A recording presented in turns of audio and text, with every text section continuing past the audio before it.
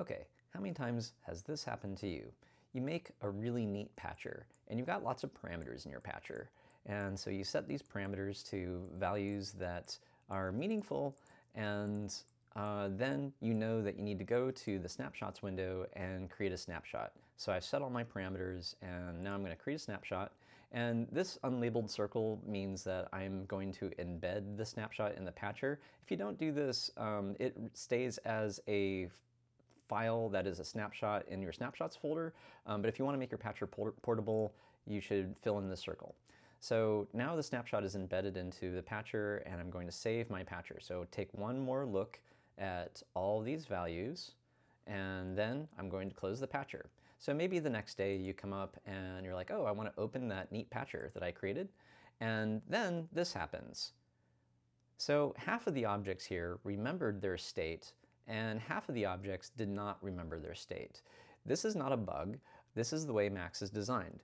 And I want you to imagine that the development of Max has like geological ages, and all the objects down here at the bottom where the parameters were remembered in the snapshot system, these are all live.ui objects. So this is a live.numbox, live.dial, live.slider, live.gain. Pretty much any Max UI object has a live UI object equivalent, and because they're presented more or less in the same space in your patcher, you're forgiven for thinking that they're going to behave the same. But live is built on the conceit that when you save your project in live, it sounds the same when you open it. So by default, all user interface objects for Max for Live objects are inherently parameterized. And that's a really weird word, but I'll get back to that in a second.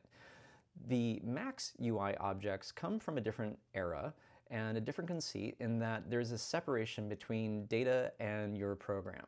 And this is pretty much exemplified by the behavior that in order to get Max to remember anything, you really have to explicitly enable it.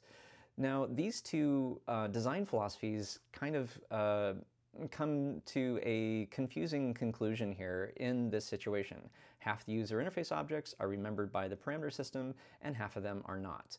One easy way of knowing whether or not something is going to be remembered by the parameter system is if you use the live UI objects.